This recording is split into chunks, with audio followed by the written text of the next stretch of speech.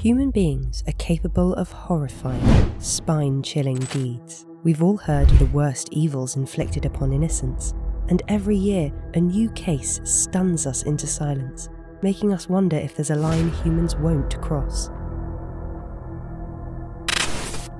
In this series, we're going to look at disturbing real-life crimes. This is cold-blooded crimes. Burton Abbott was born in Oregon on February 8, 1928. Growing up, he wasn't as physically capable as other boys. He spent most of his life with a slight build, contracting tuberculosis, and the fact that he only had half a lung didn't make things easier. In any case, by the time he was 27 years old, Burton had enrolled in the University of California at Berkeley, where he studied accounting. He had a modest home on San Jose Avenue, where he lived with his wife, Georgia Abbott, their 2-year-old son, Christopher, and his mother, Elsie Abbott. His life seemed standard. He was a promising student with a family and a home. But on July 15, 1955, everything turned upside down. Georgia, his wife, dialed the police to inform them that she had discovered personal items belonging to Stephanie Bryan in their basement. Stephanie had been missing for over 2 weeks. She disappeared on April 28, 1955, while walking home from school. She usually took a shortcut which led through the parking lot of the Claremont Hotel. Nobody had any clue what had happened to her. After her family reported Stephanie missing, the authorities went to painstaking lengths to find her. Despite chasing several leads and the mysterious clues the police encountered along the way, they couldn't crack Stephanie's disappearance. They went so far as to use bloodhounds to no avail. Georgia's call was the first solid lead the authorities received. As it turned out, Georgia found Stephanie's identification card and her purse while she was in the basement. After the call, the police went to the Abbott's home and searched the place. They found Stephanie's schoolbooks, a pair of glasses, and a brassiere. After interviewing Burton's family, the police also found out that Elsie, Burton's mother, had found Stephanie's purse earlier on. She simply hadn't made the connection to the missing girl that was starting to dominate the news. When the police questioned Burton, he had an alibi. He claimed he was on a fishing trip. On the day Stephanie disappeared, he was driving to a family cabin about 285 miles away in Trinity County. A San Francisco Examiner reporter, Ed Montgomery, followed up on Burton's alibi and visited the family cabin in Trinity County along with the police. To his horror, he found Stephanie's body in a shallow grave just a few hundred feet from Abbott's family cabin. When the authorities later dug up Stephanie's body, it was clear she had been bludgeoned to death. The authorities, believing Burton to be the man behind this heinous crime, charged him with the rape and murder of Stephanie Bryan. In the following months, the media picked up the case and ran numerous headlines, branding Burton as a monster, a murderer. By the time Burton saw his day in court on November 7, 1955, many people had already made up their minds. He was guilty of kidnapping, rape, and murder. From the start, proving his innocence was an uphill battle, one he was unlikely to win. That didn't stop Burton from trying to assert his innocence, though. Just a few days after the police initially unearthed Stephanie's body, Burton voluntarily took a lie detector test. He wanted to prove that he knew nothing about Stephanie's disappearance. On top of that, none of the evidence that the prosecution presented directly tied Burton to Stephanie's murder. All evidence was purely circumstantial. Although the prosecutors made Burton out to be a murderous sexual deviant, they had very little evidence to back their claims. The defense, on the other hand, had a much stronger case.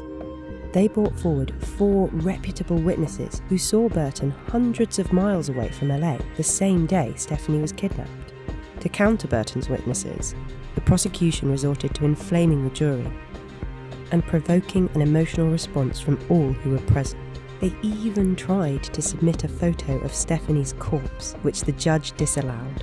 The judge did allow the prosecution to brandish the clothes Stephanie was found with. The odour from these clothes was so strong that spectators in the courtroom went out for fresh air. Burton was not impressed with all the antics. He said it was all a monstrous frame-up.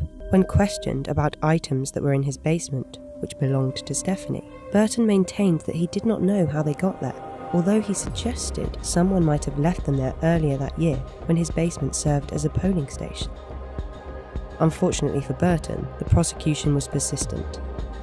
They wouldn't let anyone forget Stephanie's horrifying death. Emotions trumped facts.